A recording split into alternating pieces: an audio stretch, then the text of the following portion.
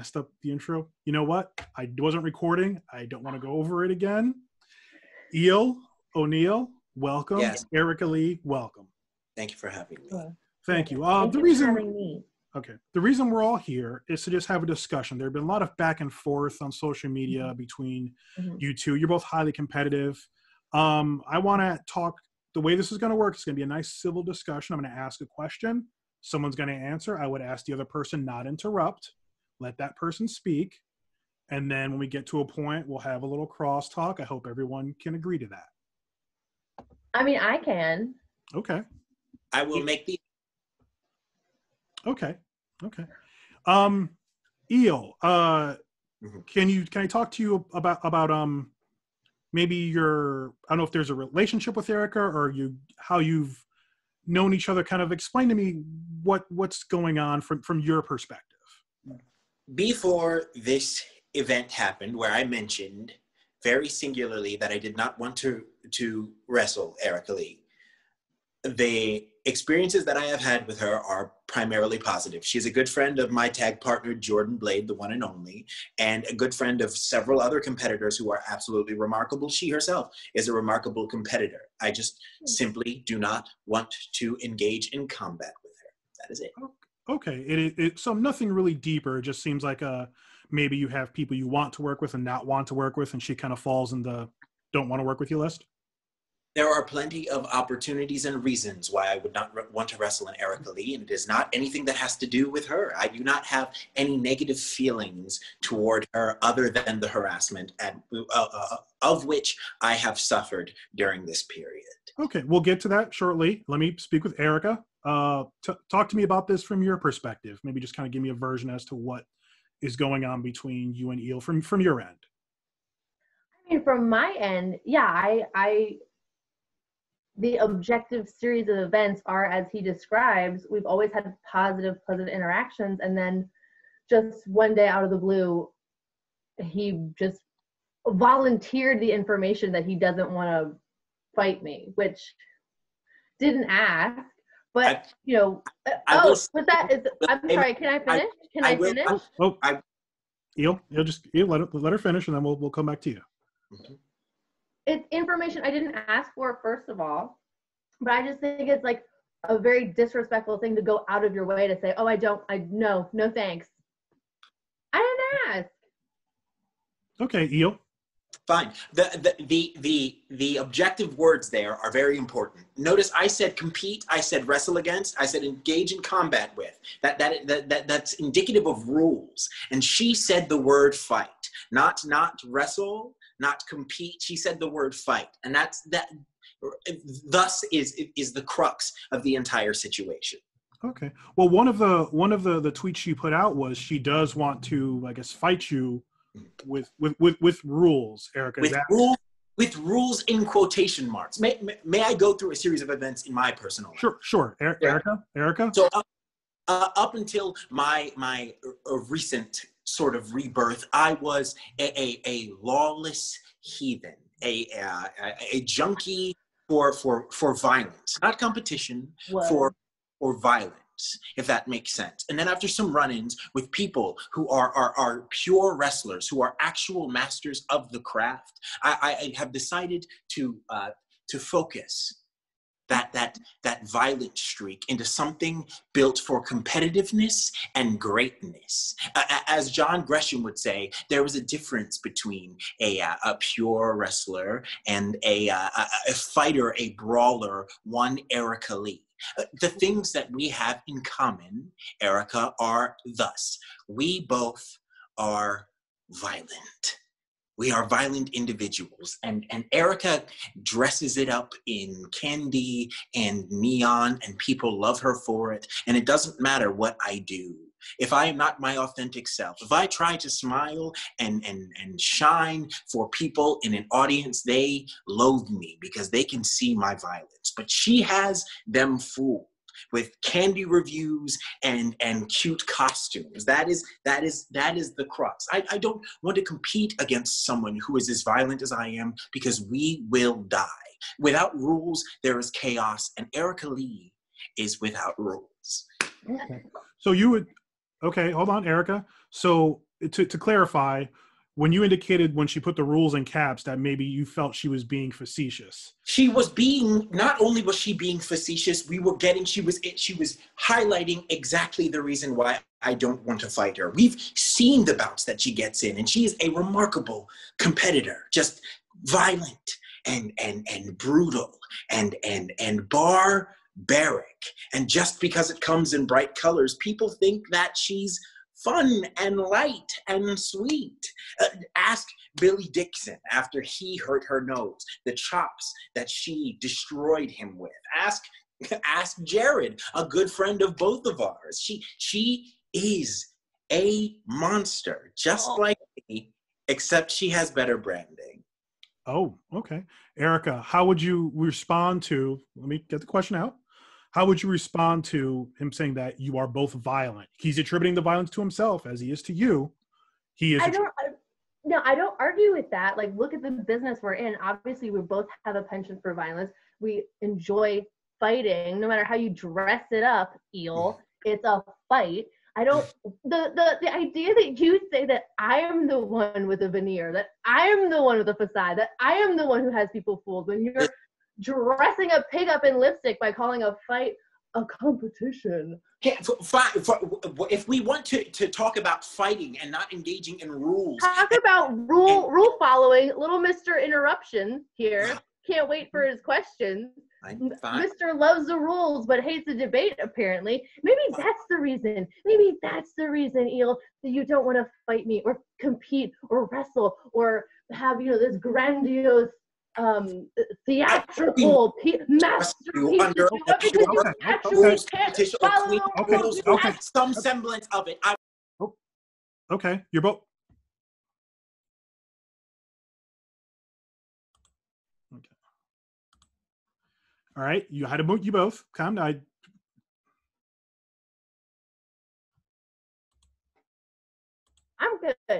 I'm good.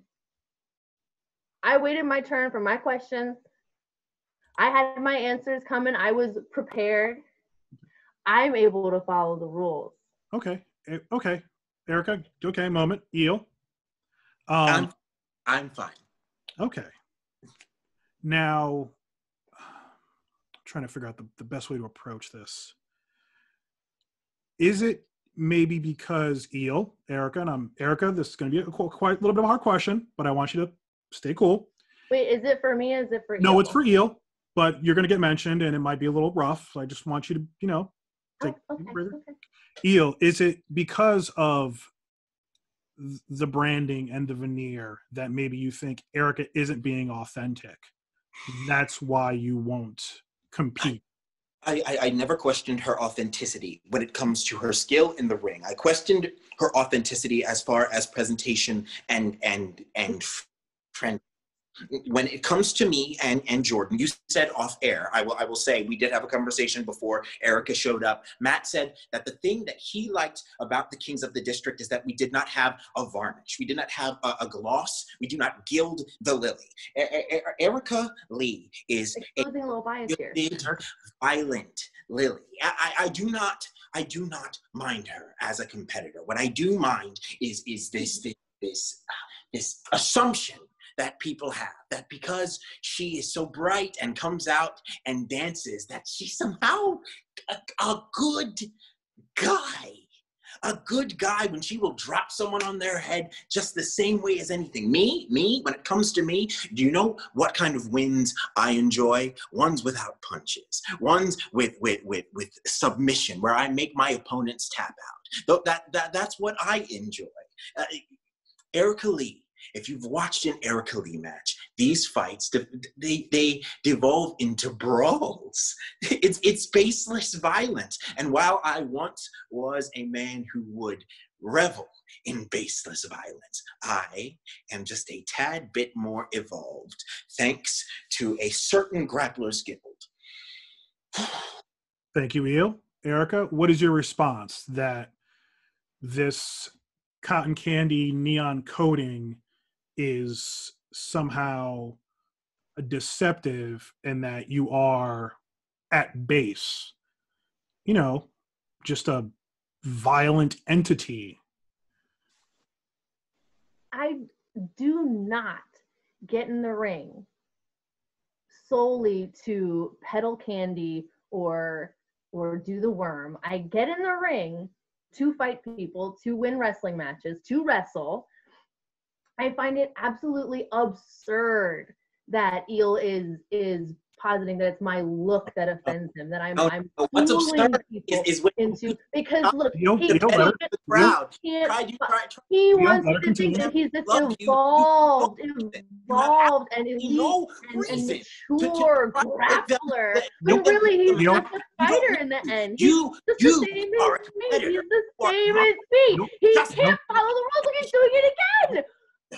The thing about the reason that Eel doesn't want to fight me, and this is what I think. The reason he called me out specifically is because he is afraid. He is afraid that he gets in the ring with me and all of his ideal afraid. I am afraid of I told you I would being evolved, being a rapper, being they go out the window. As soon as he gets it goes out the window, and all he can do is fight. All he can do is throw down. All he can do is base instinct, like everybody else. Sophisticated violence personified, and I would.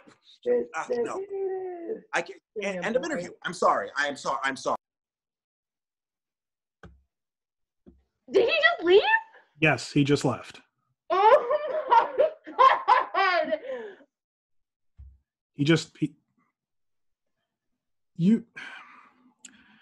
Erica. No. I have.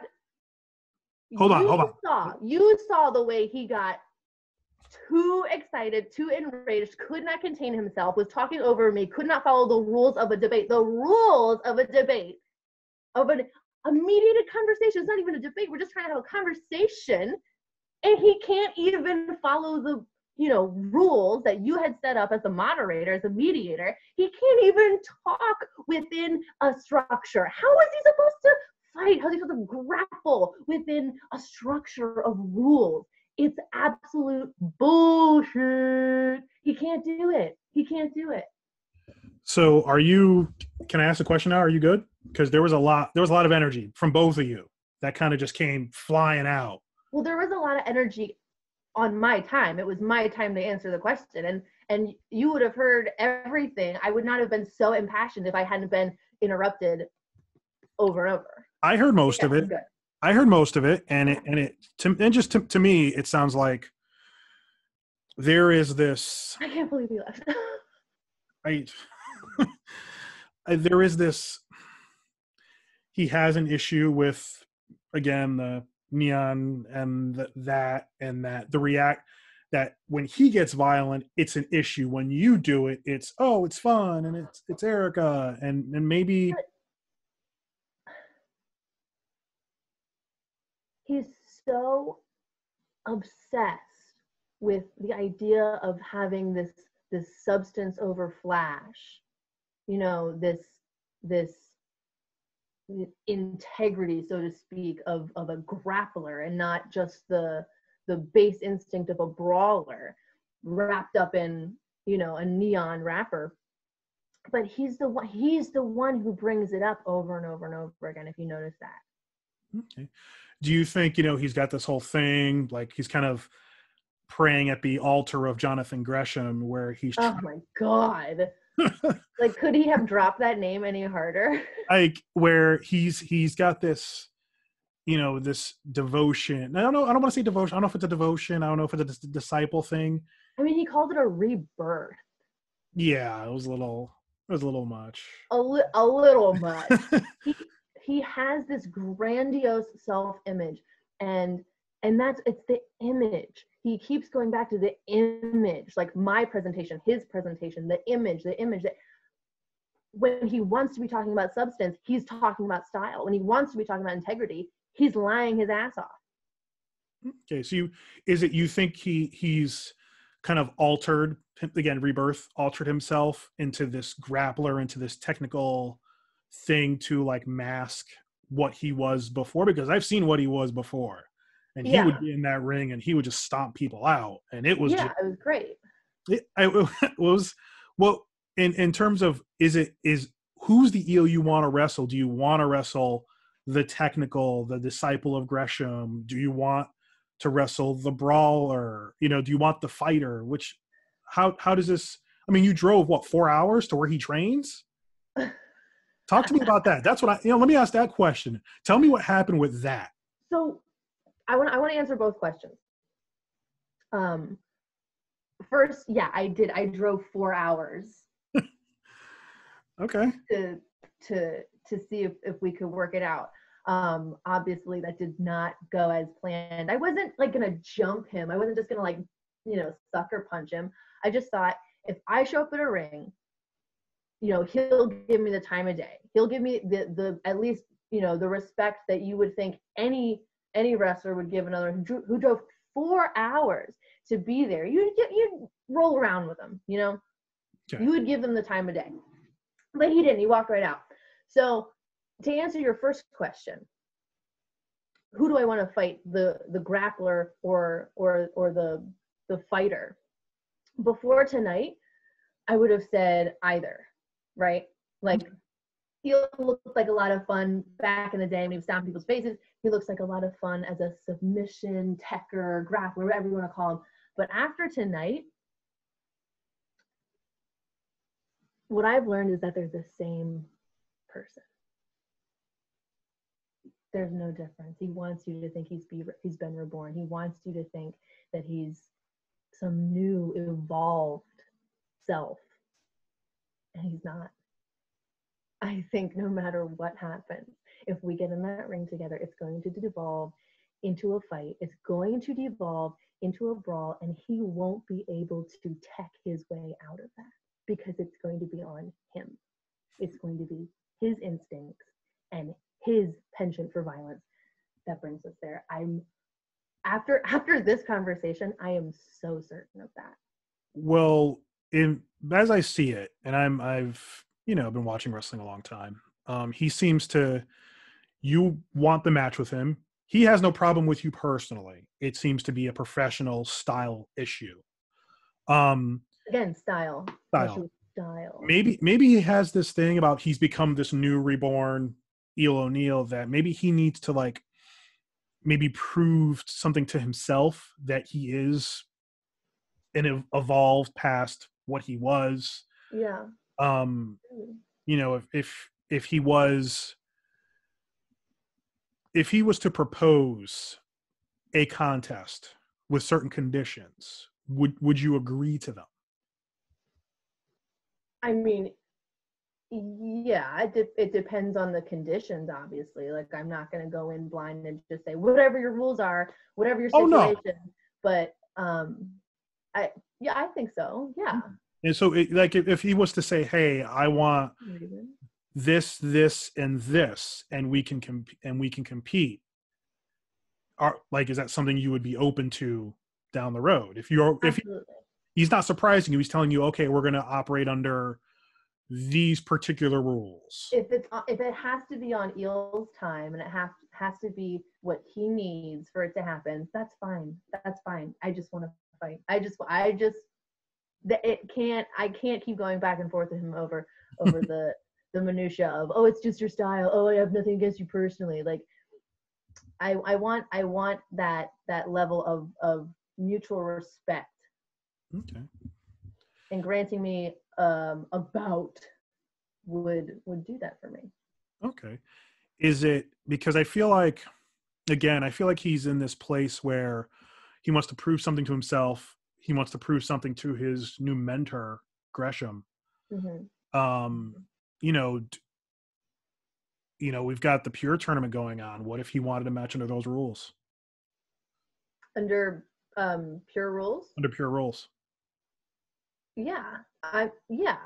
Obviously. Yeah, I'd be fine with that. It's not like I have like a thing against rules. I mean, I'd have to like look them up because I don't really know what they are, but okay. 2 seconds. We have Wikipedia. Hold on. Let's take a look at those rules. Yeah, bust them out. I'm sure I have no problem with them. I'm sure it's going to be a non-issue for me. Okay, so we've got. Okay, so actually, I got on Wikipedia. Pure. Okay. Okay. There's looks like there's 3 rules. I've only watched like one of those matches. There's only 3 rules. It seems like there is. I remember when they had this title back in the day, like Samoa Joe had it, and then it went away, and now it's back. And I think let's see, so it seems like it's a modification of like Ring of Honor's original like rule set. Okay. So it's each wrestler has 3 rope breaks to stop submission holds and pinfalls during the match. So 3 rope breaks. Has how many? 3. 3. Okay. After a wrestler exhausts his rope break, submission and pin attempts under the ropes by the opponent are considered legal. Okay. Sure. 2, there are no closed fist punches to the face allowed in a pure match. Only open-handed slaps or chops to the face are allowed. Punches to other parts of the body, save for low blows, are permitted.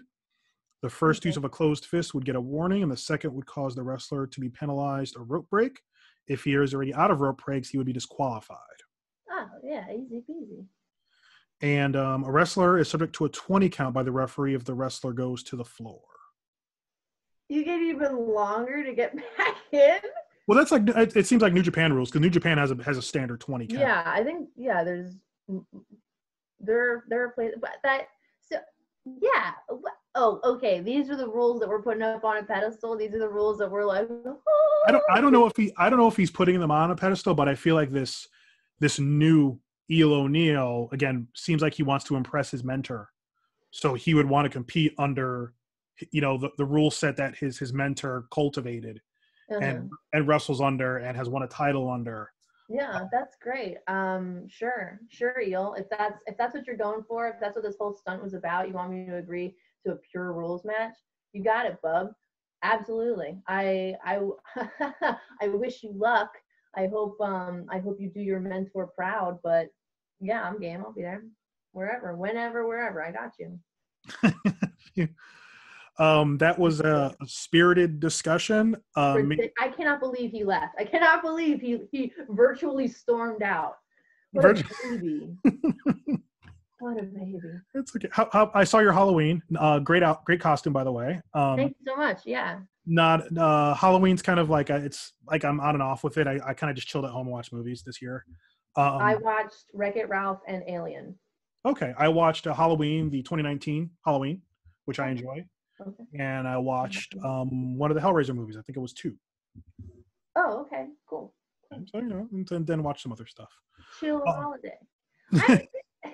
I'm still like kind of worked up. I don't know. I guess that's as a competitor, when you have people you want to work with, or you have people you want to compete with, fight, whatever the terminology is. Like, is it like, how frustrating is it when that person doesn't want to work with you? When this is it right here. You're seeing it. I've never been in the situation. I've never been in a situation where someone went out of their way to tell me they didn't want to work with me. Just like he just that to me is like the crux of the issue. It's like he wants to talk about the crux of the issue.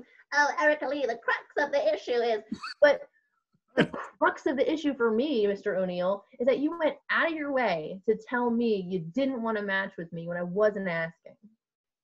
Okay, so now that you weren't asking, now you're kind of like now I'm asking. I wasn't before, but now I am. Oh man,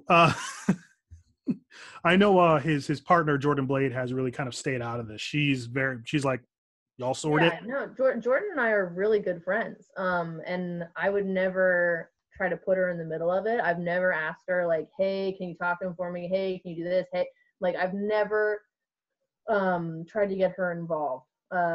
She's a very dear, sweet friend to me, and I know that they're obviously close and have a professional relationship, and I wouldn't want to mess with that. But yeah, I mean, it's a little mind-blowing to see how well they work together, knowing personally how much of a clown he is. Really? Wow, you're just dropping the C word on him. Jeez. I mean, what else are you gonna call that? That exhibition was clownish. Like, just to come on here and parade yourself about like that, and then storm out, talk over me, talk over you, and then storm out. That's just clown stuff. So okay, so you're calling like the shirt, the tie, all of that. Yeah. Got himself all gussied up to come on here and then leave early. I mean.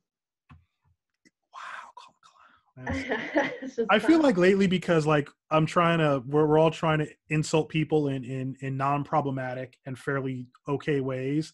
Clown just seems like a nice all around, like, you're a clown, bro. Yeah, you're clowning yourself.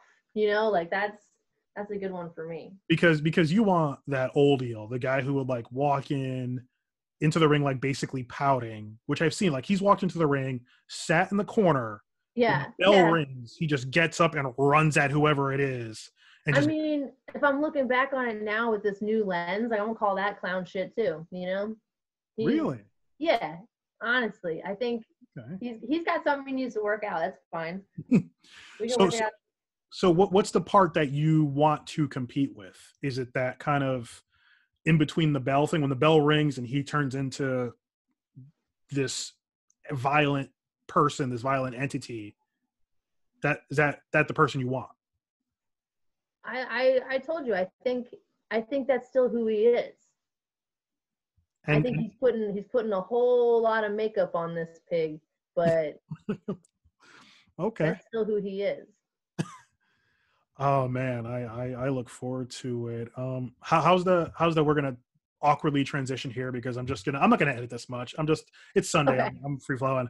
How's the Van Damme thing going? It's good. We have 2 left. Okay. So the last one I watched was oh my god. Was it Universal Soldier? Yes, thank you so much. Oh yeah, because I saw the photo of the Van Butt. The Van Butt had like a good chunk of screen time in Universal Soldier. Fabulous movie. Yeah, it's Like, so good. It's not even just like a good Van Damme movie. It's just a good movie. Like, the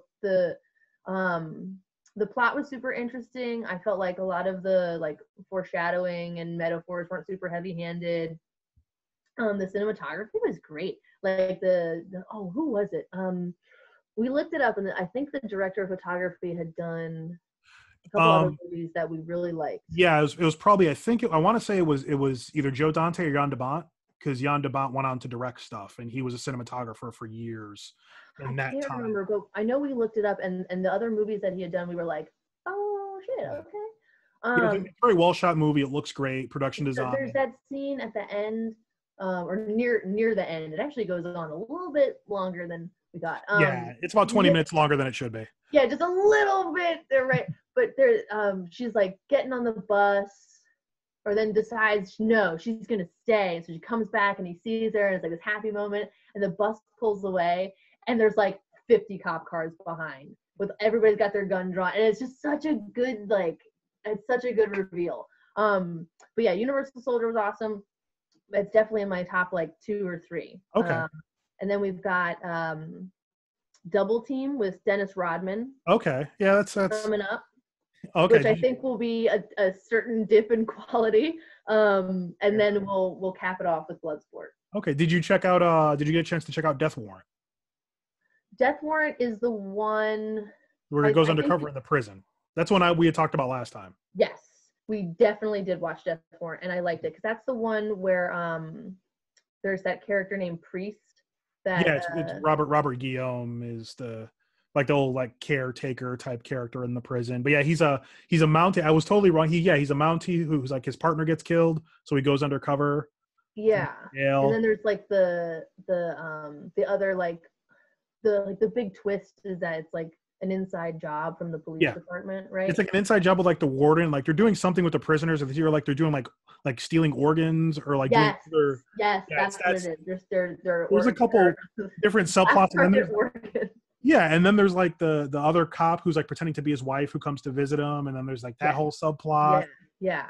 You get Van Damme and lots of denim, prison denim. Mm-hmm. Prison denim is a specific kind of denim, and there's a lot in that movie.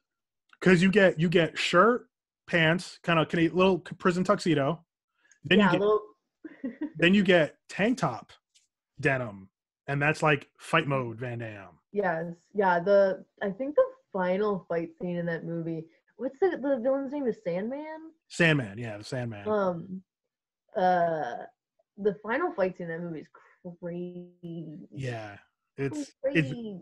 it's very like, you know, dystopic, gladiatorial, you know, grimdark before grimdark was a thing. Yeah, it's a I don't want to say dark movie, but it's definitely tries to have a more serious tone than maybe his other ones. Yeah, no, it was yeah, I know exactly what you're saying. The feel of it was pretty different from his other movies, but I did like it. I felt like there was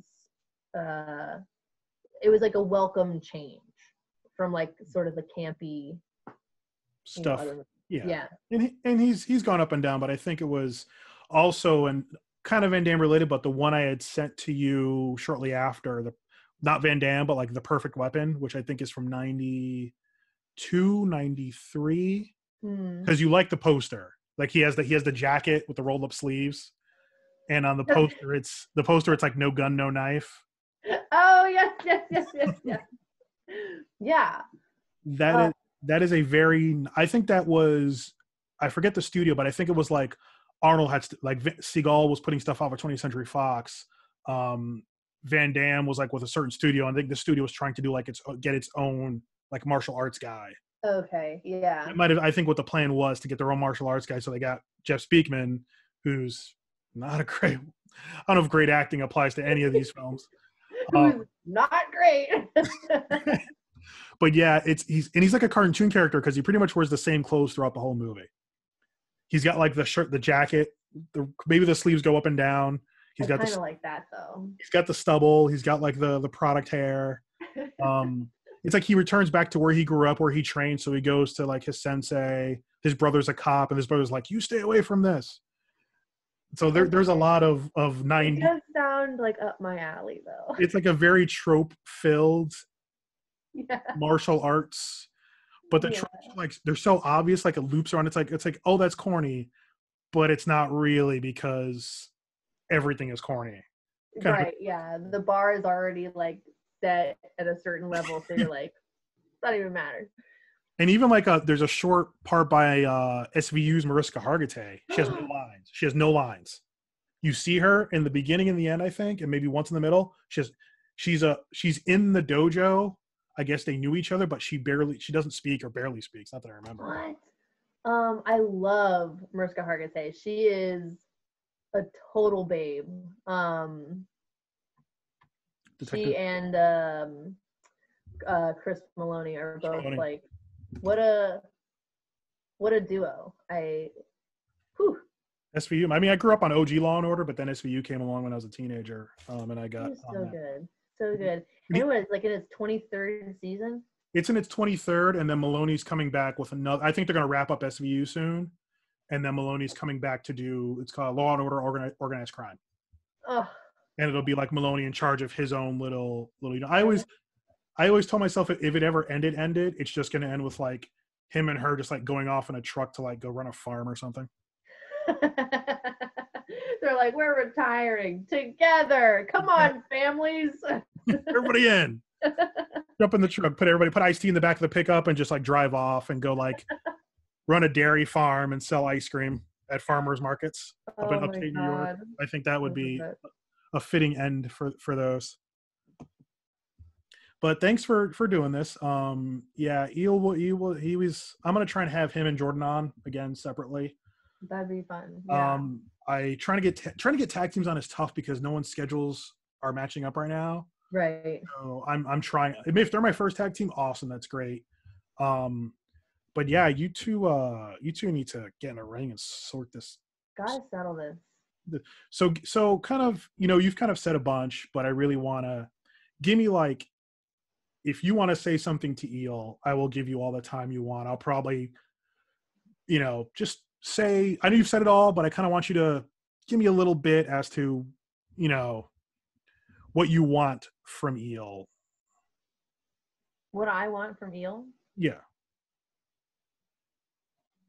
What I want from Eel is obviously give me a match, right?